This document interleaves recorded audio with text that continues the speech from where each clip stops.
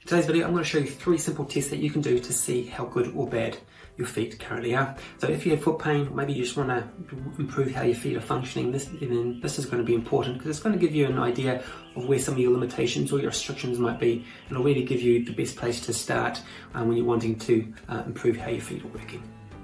Hi, I'm Craig from Elevate Chiropractic, and I've been helping people feel, move and function better for the last 13 years. Now, I've been helping people adjust their feet and get their feet working better for some time now, but over the last 4 or 5 months I've really been diving deep and learning a lot more on how our feet can and should work, and some tests you can do, and that's really what I'm going to share with you today. I'm going to show you 3 simple tests that you can do. Now, I'm learning with these as well, so my feet are not perfect by any stretch of the imaginations, but I'm working towards it, and I must admit one of these tests I'm going to show you today I can't actually do properly myself, so it's going to be a good test to see how good or bad your feet are. So let's get started. So this first test is called the knee to wall test. It's going to be a test of what we call dorsiflexion, which is your ability to tilt your toes up towards your body, and we're going to do this against the wall.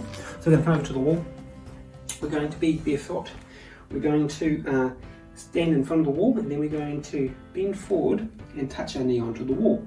Then we're going to scoot back, bend forward, touch your knee on the wall, bend back, and you're going to keep going until you either have to lift your heel off the ground in order to get to the wall, or do you really sort of trying to jam it. We don't want to really force it because it's not really a repeatable test if you don't know how much energy or pressure you use. So just until your first sign of resistance, okay? And then what you're going to do is you're going to measure the distance between your big toe and the wall.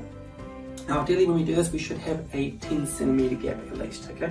And of course we're going to do the opposite side, and you're going to do this until your heel lifts off or until you really have to jam it there to get there, okay? So this is that first knee to wall test. So when you do it both sides, measure the distance. As I said, it should be at least a 10 centimeter gap there. So try it out and see how good you go. So the second test that you're going to do here, it's called sitting on your feet, and it's as simple as it sounds, as can you actually sit on your feet. So I'm going to do it on the table so you can, rather than getting on the ground to do it. But what you're going to do is you're just going to go up onto your feet, and can you actually sit on your feet like this, okay? This is a good test of what we call plantar flexion, which is pointing our toes away from our body. Our first test was checking how far we could lift our foot up. Now we're checking how far we can tilt it down. It's got to test the mobility across the front of your shins, the front of your foot. It's obviously got to check your knees. So if you've got knee issues, knee pain, then that might be a limiting factor in this. But we want to see is how does it feel in your feet and in your toes and in the front of your shins. Of course, if you've got knee pain, please stop. We don't want to hurt yourself. But it's just a good test. Can you do it? Is there a difference from side to side? So our third test is called shaking hands with your feet. Now this is the one that I'm struggling with. As I said at the start, one of these tests I can't do. This is one of them. I'm not quite there yet, or it's not as comfortable as I'd like it to be, but I'm working on that. Okay, so what we're going to do is we're going to take our shoes off, and we're going to interlock our hands between each of our toes. And what we're going to ask is, can you actually do it? Okay, can we get our fingers all the way in, ideally all the way into the webbing of our toes? And this is where I can't do that. My left foot is definitely easier than my right foot, okay?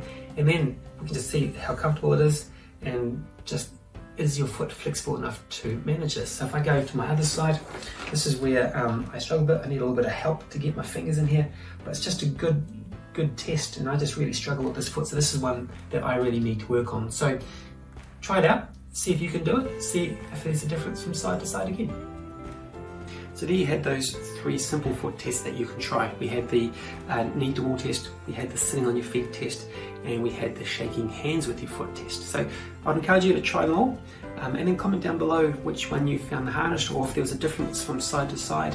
It's just a really good idea to see where you are, so then we can start to make some positive changes in the future. But until next time, take care. I'll see you soon. Bye.